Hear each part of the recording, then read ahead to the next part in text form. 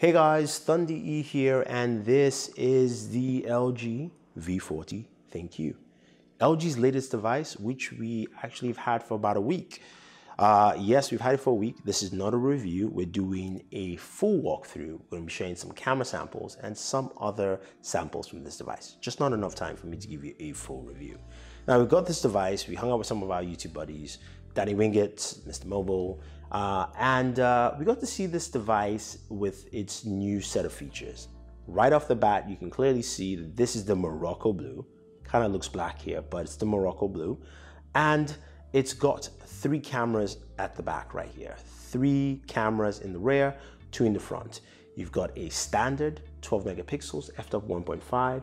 You've got a wide 60 megapixels f-stop of 1.9, and you've got a telephoto 12 megapixels f-stop of 2.4 right there.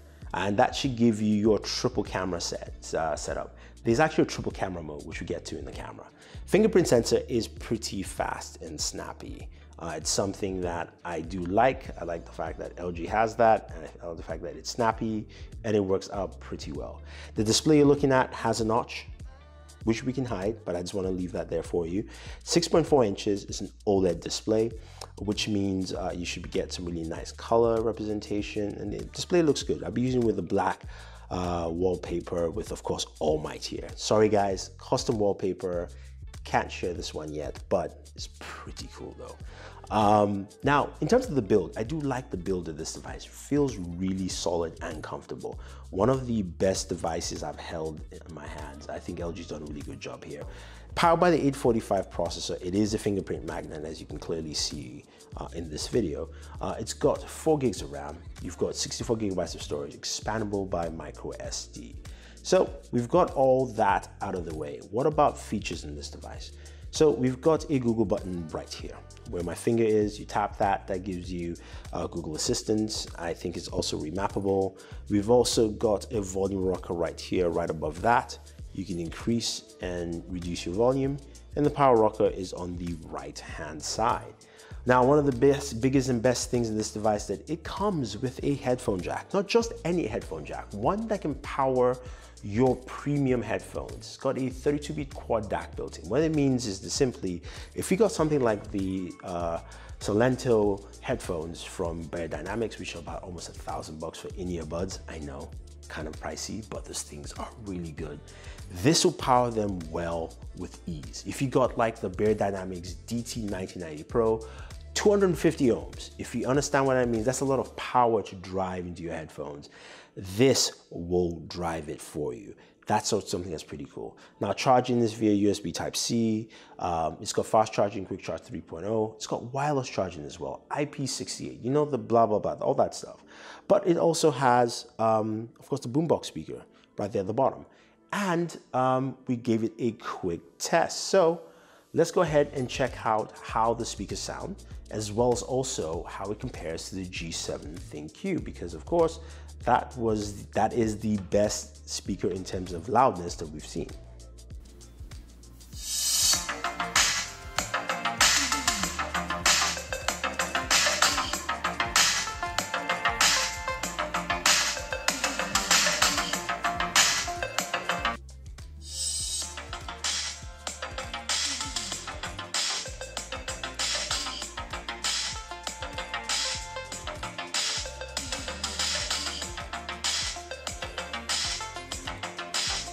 So the G7 ThinQ is still louder than the V40, though LG did state that they actually went for more balance than just overall loudness on the speaker. So that could be attributed to why this is not as loud as the G7 ThinQ. But it is quite loud though, and it's got almost a stereo setup because you do have assisted audio from the mic at the very top. So if you actually block this up, this will actually sound.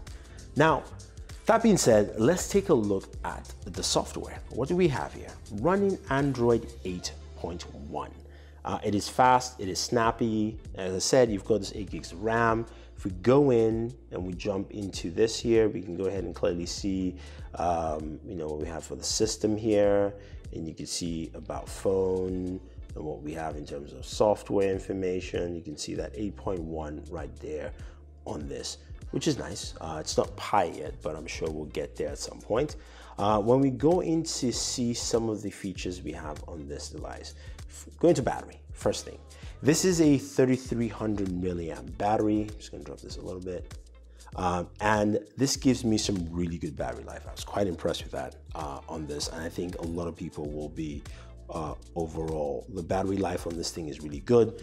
It lasted me almost a full day, so I was quite happy with this. And again, the weight too, it's only 5.96 ounces, really light device. I forgot to mention the display is HDR display, plus this device records in HDR. We'll get to that in a second. So we are actually just gonna go back here. A couple of the features that we have, we've got of course lock screen and security, where we can do facial recognition, finger locks, fingerprints, and of course your customized lock pattern if you want that. Now with the display, we do have the second screen, which is what the notch is called. You can make it standard in that look, you can go to custom, you can have different customs, or you can just block it out that way. I'll keep it like this, I'll keep it funky for a little bit. You do rounded corners, you can do flat corners, whichever way you want. So you can customize that screen a little bit if you don't like it like I do, or if you don't care, you can leave it the way it is. HDR video effect on there for this as well, so that's something that's nice. We've got some extensions like smart cleaning, a floating bar, which is right here, which we can customize and use and move it around. You've got some shortcut keys and of course contextual narrowness. There's also gaming, allow you to, of course, optimize graphics in the game, as well as have game tools while you're actually using your device to play some games. So that is just something to take note. Now, as we move back, sound. Now, this is where you see a couple of things that already in the notification bar. I'm just going to show you off there. You've got DTX 3D surround, which is great for gaming. And you've got, of course, your hi-fi quad DAC, which I mentioned. You can turn and activate them on or turn them off. And turning the hi-fi DAC is something you need to do when listening to audio on this. Absolutely amazing. Definitely will help you out as much as possible. Let's go ahead and take a look at that camera. Now, the camera app has changed a little bit. We're in the front-facing camera right now. We can do, of course, a portrait mode here. And you can see we've got three options. You've got AI cam, portrait, and Google lens. You make sure you want to go ahead and turn that off if you don't want any of those beautification features in there. But when we go into portrait mode, I can go ahead and take a portrait photo. You take that, you can go ahead and customize the bokeh effect. So I can go in here and I can make it thicker, I can make it lighter, I can do that, back and forth. And I would tell you off the bat, it doesn't do much in the foreground as it does with the background, so that's just something to take note. And I've taken a couple other pictures, and as you can see here, this one with the flash, it's just myself here. It does a pretty decent job. I think it does a good job with its portrait modes. You do have a couple of modes you can actually go to for the front-facing camera as well. Now we swipe up to the regular camera. So as I said, there are three cameras. We're now in the portrait mode here for the three cameras. We can take Flash, for instance, who is still here. We can try and do a portrait photo of Flash if we actually get him. Nope, I just tossed Flash away. So I'm going to have Wonder Woman here. But you can go into a portrait mode and take portrait photos, or you can jump out of that quite quickly. And here you can see we've got a couple of new menu options. We've got portrait, triple shot, and AI cam. We also can change our lenses. So I can go to my standard, that was the telephoto, and this is the wide. So you can see how much real estate it takes. Now the triple shot allows you to go in and take 3 shots all at the same time. Now it's a little bit slower, but it will capture all 3. And once you're done, you can actually play it as a video file. So you can actually watch it as a video file or look at each individual image that was taken. So that's something that's also pretty nice. Your AI cam does a little bit more in terms of punching up the colors of the image. So if I take a photo in AI cam, you can see it's just a little bit punchier than the photos in standard mode. So and it also detects what's in that scene as well. Your standard mode being auto. Now we can go ahead and look at some of the modes here. Of course, one of the modes that we saw earlier, as in the day before, is the cine shot. So we can go in and take the cine shot, which is basically a moving image in a static picture. So I'm moving my fingers here. I can go ahead and press that, and it should actually take about 3 to 4 seconds. It basically creates a GIF for you, and that's pretty much what it does. And then you can go ahead and you can customize what you want in motion and put that into effect. And let's see. I want my fingers to be in motion here. And then boom, that's what's in motion. So it's a cool tool, something you can actually add to your viewing repertoire. It's nice. So that's something again that's added this time with the with the V40 ThinQ. Now we have a couple of modes. Of course, we do have our cine video, where you can actually apply LUTs to your videos and record stuff with that as well.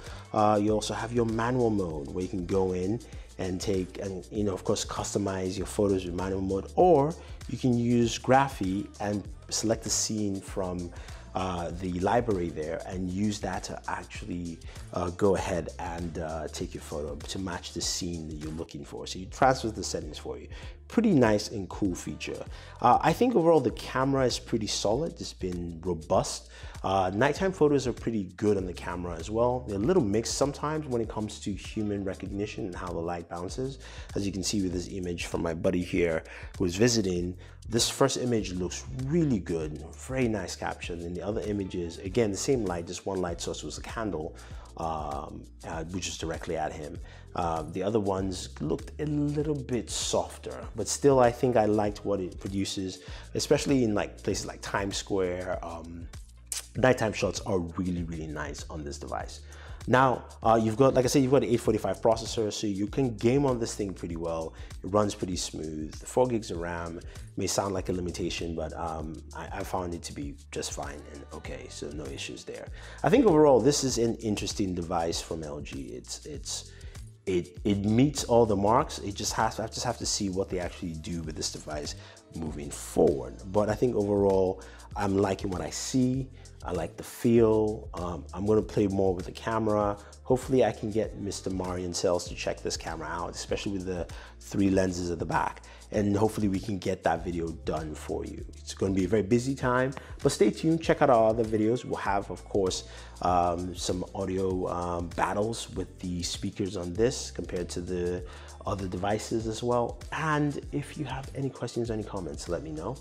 If you're looking for this wallpaper, I'm sorry, I cannot share this. I was told not to share this yet, but you can definitely enjoy and look. This is All Might here, if you don't know who that character is. If you have, again, any questions, leave them down below. Otherwise, don't forget to like and share. And, oh, I forgot to mention, there are some promos for either pre-ordering or getting this device, which actually sound pretty cool for the first time from LG. So if you're going to pre-order the V40 ThinQ, you can get a DJI Osmo 2 gimbal and a SanDisk 256GB SD card with an adapter. Approximate value of $258. If you buy the V40 ThinQ, you can get the SD card with it. So think about it, guys. Let me know what you think. Otherwise, like, share, subscribe, and always enjoy your entertainment.